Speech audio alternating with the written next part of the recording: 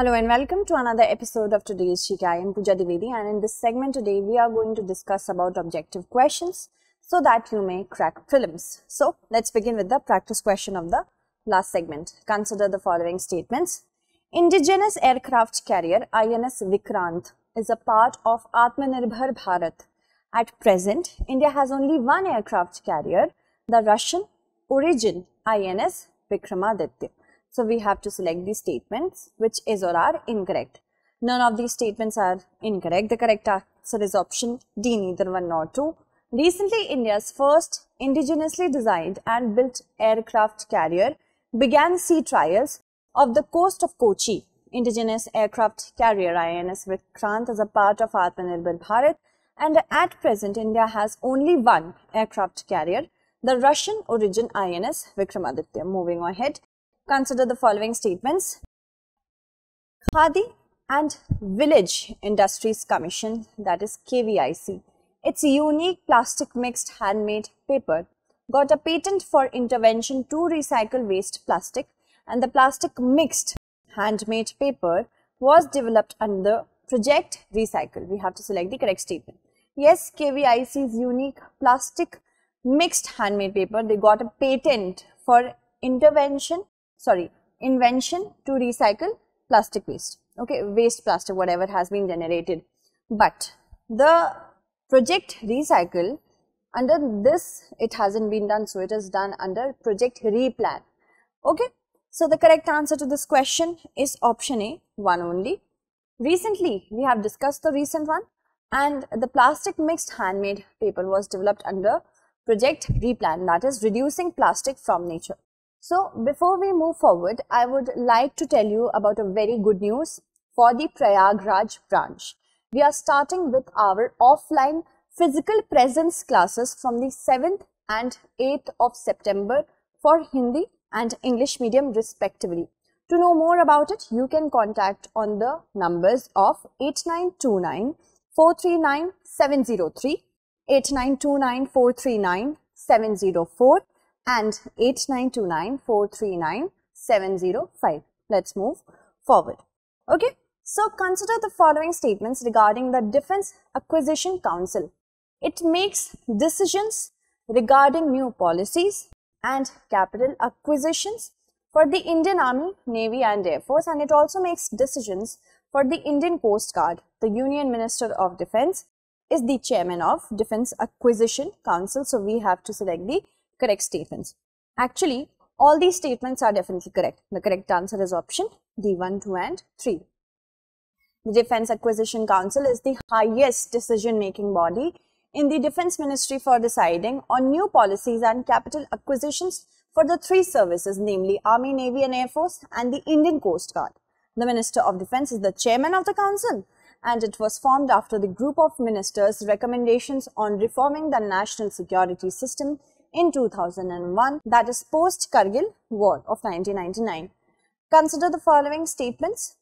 The minimum public shareholding rule requires all listed companies in India to have at least 25% of their equity shares held by the public, and public shareholders in the MPS can be individuals as well as financial institutions. We have to select the correct statements. Both these statements are correct. The correct answer is option C, both 1 and 2. The minimum public shareholding, also called free float, rule requires all listed companies in India to ensure that at least 25% of their equity shares are held by non-promoters, that is the public. Public shareholders could be individual or financial institutions, and they normally buy shares through public offer or secondary markets.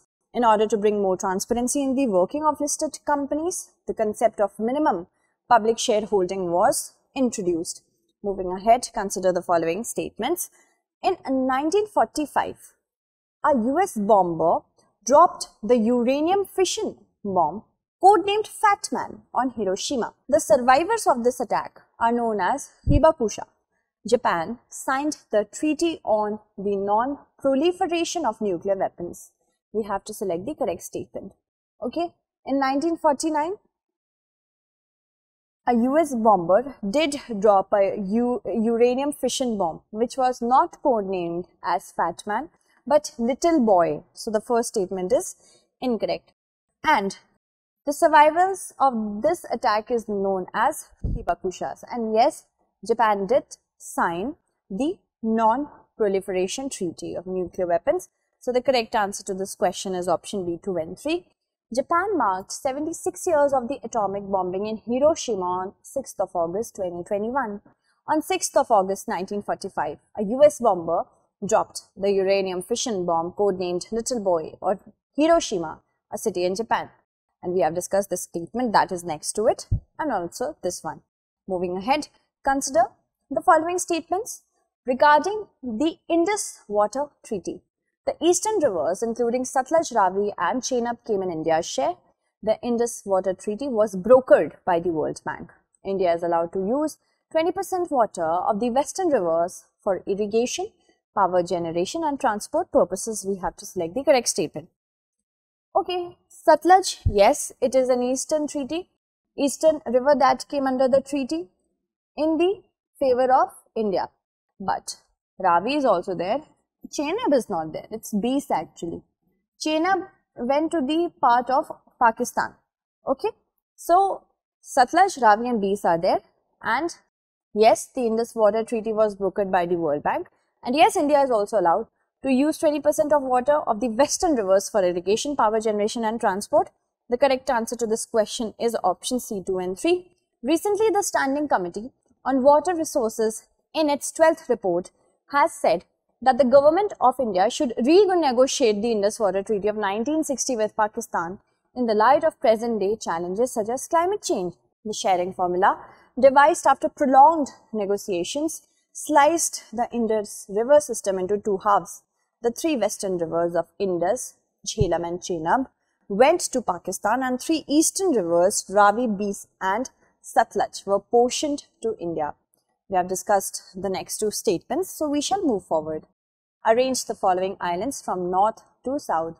Seychelles, Assumption Islands, Diego Garcia, 𝐸𝐴𝐺 Island. So, first in line from north to south comes Seychelles. After that comes Diego Garcia, then comes Assumption and then comes 𝐸𝐺. So, the correct arrangement 1, 3, 2, 4. Option C is correct. Mauritius has denied the reports that it has allowed India to build a military base on the remote islands of 𝐸𝐺, with a government official telling AFP that no such agreement exists between the two nations, and the small remote Mauritian island of North 𝐸𝐺, located in the southwestern Indian Ocean, 1,122 kilometers north of Mauritius. The north to south arrangement we will help to understand with this map. See, Seychelles is here, close to Maldives. Okay. Then we have Diego Garcia. Then we have Assumption.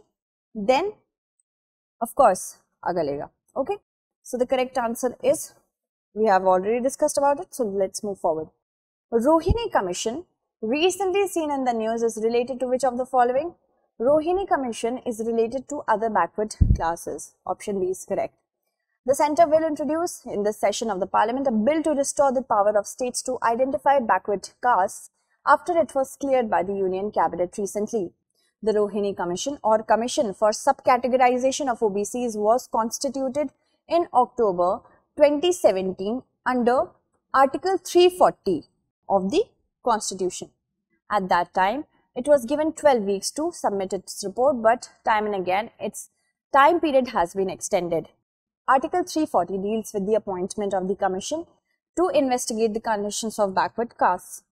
Consider the following countries: Jordan, Armenia, Iraq, Kazakhstan, Turkey, Uzbekistan. We have to select the countries which border Iran.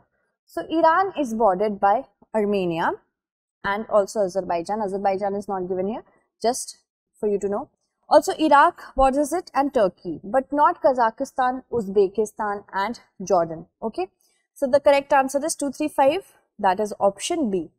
Moving on, Foreign Minister S. Jaishankar arrived in Iran on Thursday to represent India at President-elect Ibrahim Raisi's inauguration in the middle of a potentially explosive diplomatic situation. Iran is a country in Western Asia and it is bordered to the northwest by Armenia and Azerbaijan to the north by Caspian Sea, to the northeast by Turkmenistan, to the east by Afghanistan, to the southeast by Pakistan, to the south by the Persian Gulf and the Gulf of Oman, and to the west by Turkey and Iraq. As you can see, here it is bordering the countries of Iraq, then we have Turkey, Armenia, Azerbaijan, then we have in the eastern side Turkmenistan, Caspian Sea is also here, we have Persian Gulf here, and then Afghanistan and Pakistan. The explosive situation is of course the rising tensions of Iran and Israel. How will India walk the tightrope between it? So let's move forward and talk about our next question. Consider the following statements. The Constitution, Article 105 for Parliament and Article 194 for State Assemblies mention two privileges: freedom of speech in Parliament and the right to block the proceedings of the House. Rule number 222 in Chapter 20 of the Lok Sabha Rule Book and correspondingly Rule 187 in Chapter 16 of the RS Rajya Sabha Rule Book governs privileges. We have to select the statement which is or are incorrect. So, parliamentary privileges under Article 105, yes, it mentions two privileges. First is the right to speech. Second is not to right to block the proceedings of the assembly, but right to publish the proceedings of the assembly. So, the first statement is incorrect, while the second statement is definitely correct. So, the correct answer to this question would be option A, that is one only. We had to select the incorrect one. The Supreme Court took a leaf out of the experience of House of Commons in the UK and the non-enactment of law defining the contours of privileges and immunities to open a chink in the constitutional shield from prosecution for MPs and MLAs for criminal acts inside the House. Parliamentary privileges are certain rights and immunities enjoyed by members of Parliament individually and collectively so that they can effectively discharge their functions. When any of these rights and immunities are disregarded, the offence is called a breach of privilege and is punishable under the law of the Parliament. The Constitution, Article 105 for Parliament and Article 194 for State Assemblies mentions two privileges: freedom of speech and freedom to publish and the right of publication of its proceedings. Rule number 222 in the Chapter 20 of the Lok Sabha Rule Book and correspondingly Rule 187 in Chapter 16 of the Rajya Sabha Rule Book governs privileges. Moving ahead, Pavlov, Great Sitkin and Semizopokhnoi are the names of. These are the names of volcanoes. Option B is correct. And these namely three remote Alaska volcanoes are in various states of eruption, one producing lava and other two are blowing steam and ash. And a volcano is a vent or fissure in the earth's crust through which lava, ash, rocks and gases erupt. An active volcano is a volcano that has erupted in the recent past. The mantle contains a weaker zone known as the asthenosphere, and magma is material present in asthenosphere. Material that flows to or reaches the ground comprises lava flows, volcanic bombs, pyroclastic debris, dust, ash and gases, and the gases may be sulfur compounds, nitrogen compounds and trace amounts of argon, hydrogen and chlorine.